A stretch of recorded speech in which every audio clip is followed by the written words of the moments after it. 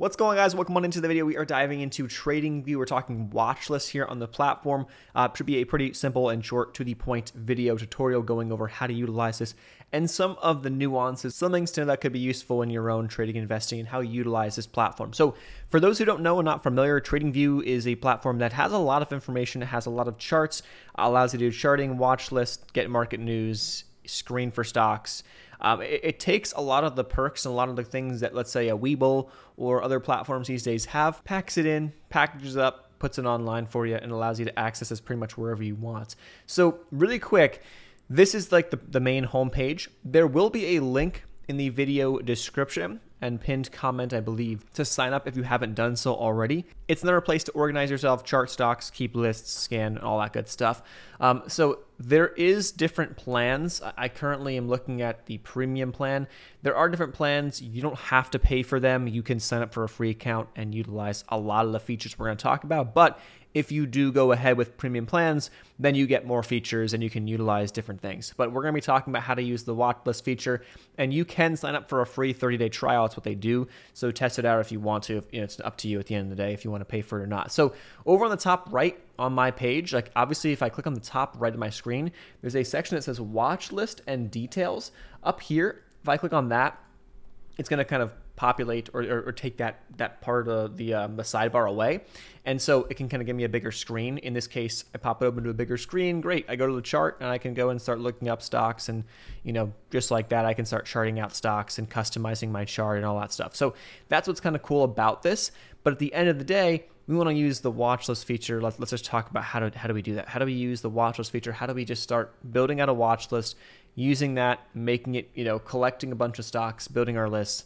Let's dive into it. So back over to the top right, I go over to this little the top feature. It says watch lists and details. As you scroll down, we're going to have more videos on the channel and on the TradingView playlist. So make sure to check that out if you're watching this video a couple of days or weeks or months after the fact, after it's been posted. We're going to build this out over time so we can have more, tutorials, more information going into, explaining how to use this stuff. And it's actually really cool. I like it a lot. So up here, top right, watch list and details. It opens this guy right here. Here's our watch list tab. If I go to watch list right here, I'll have my watch list kind of set up. They're going to have a pre-populated one. That's what they give me right now, but I'm going to open, I'm going to start a new one fresh so you guys can kind of see and walk you through how this works. Okay. So from there, there's the three dots. There's some more information. I can copy, rename things, import, export, clear them, add different sections, all that good stuff. But if you don't have anything in the first place, how do you do so? This plus sign right here will get you. Okay, so click on the add symbol, type in the plus, and from there I can type in any stock I want. So AAPL, let's say I want to do Apple, and add that to a watch list. I can grab Apple right here, click on the plus sign, add it to the watch list. Now, that's going to add it to this watch list that it's already populated for me, which might not be useful. In this case, it's already separated things. It actually populated Apple down here where it said futures. All I got to do is click on Apple, drag it up to the section that I want to put it in. So in this case, I want to put Apple under the stock section. Great, I go ahead and do that. Okay, cool. But maybe that's not what I want to do. Maybe I want to create a separate list, brand new, and start from scratch. That's where I'm going to go to click on the watch list right here. Okay, go to create new list. When I click on create new list, let's name this list. Let's just make this list like large cap stocks, okay? I'm gonna name it large caps and click on save.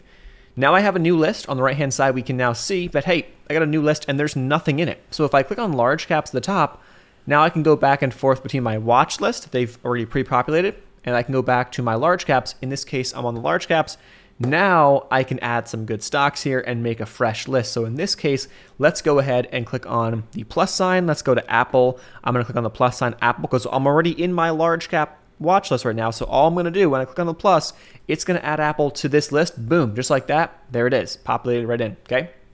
Click on the plus sign again, and let's say I want to add in Tesla on that. I want to add in NVIDIA. I want to add Amazon. I can go ahead and add all these stocks in if I would like to. I can also go ahead and search for stocks. So in this case, it can go to all. You can pull up different things like Bitcoin. You can follow cryptos. You can follow Forex, indexes, all that good stuff, which is really, really cool. And you can create tons of watch lists for that. For example, you might want to look at the bond yields and say, hey, the 10-year bond yield, I want to follow that. But create a separate watch list for that and come back and check, okay, how are the bond yields doing today? How are the indexes doing today? How is crypto doing? And get a good feel for different sectors, different, markets, different things, which could, be very beneficial for you. And it can really organize you a lot. And it's actually really useful. And honestly, it's something that I haven't started really using too much until recently. And I'm like, this is actually a pretty cool platform. I like it a lot. And, if you're looking at a platform that you want to do your research, do your charting at night, and you don't want to be on your, let's say, your brokerage platform, or you have a broker, let's say a Robinhood, and there's not many features like this, it's actually a really good, perk to have. So that's that. Now we're inside of our watches up here and we have all this good stuff set up. Let's just say I wanted to create a section. I go into the 3 dots in the top right. I go to add a section, and now I have, it says section 1. I double click on that and I can change that to whatever, test. And then I can essentially separate stocks, by this test section, and I can kind of move around my watch list and say, okay, well, maybe inside of my large cap watch list, I want to create sections that are like, tech stocks versus value stocks or dividend stocks or stocks that have, I can separate that however I see fit. And that could be a good way to do so as well. Also right here, if I click on this little advanced view, what's really cool about this is that inside of my watch list, I can now add a description, so I can kind of explain what this watch list is for. So let's say I had a watch list and it was like small caps, and I forgot about that. I made this watch list because I was doing some research one night, and 3 months later I want to come back to it, but I completely forgot what I was doing. In the description section, I can go and type and explain hey, I was looking up stocks that had this percentage of shorts, I had this percentage of volume, I had all these different indicators, all these different values that I was looking at. That's where I came up with this list. And so I can kind of remember that, and it's cool and it could be nice. They also give you kind of a distribution of where these stocks are, the different industries and the different sectors kind of inside of that. So if you don't want to go ahead and separate that yourself, boom.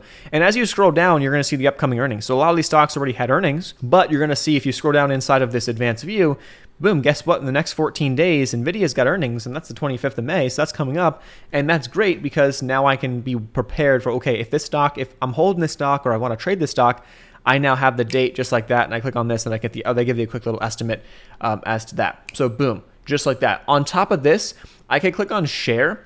So anyone can view this, update it, and copy it themselves. That could be useful if you want that. Maybe you don't want that, so maybe it's just your personal private list and you don't want to share that, but that's up to you at the end of the day if you wanted to share it. And you can go ahead and copy the link, send it out, and give it to people or whatever, post on social media, which could be cool. So that's that.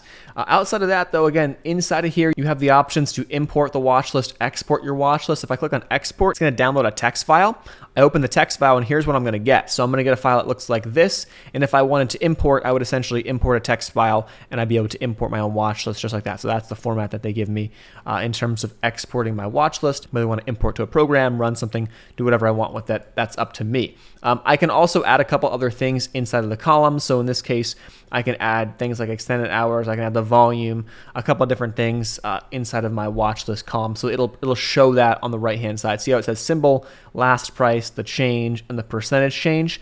Well, if I were to add some more columns there, for example, go back in here, I want to add the volume. I go back now to this, and now it shows you it has a volume column right here. And if I double click on, or if I click on one of these columns, it'll sort them by the stocks that are, let's say, highest to lowest, lowest to highest, etc. that follow along in this watch list. Okay, if I get rid of this test guy right here, again, go to by percent change.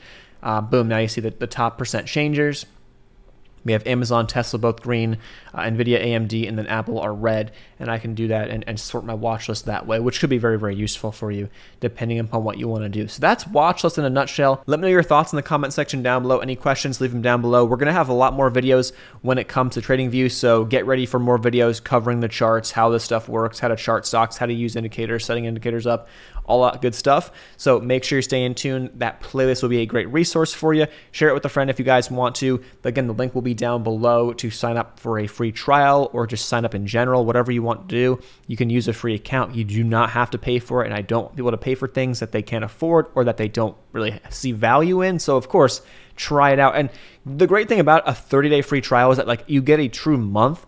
Whereas some of these 7-day free trials is okay, cool, but 7 days, I don't have enough time, maybe I'm busy, and you don't have enough time to really kind of dive into things.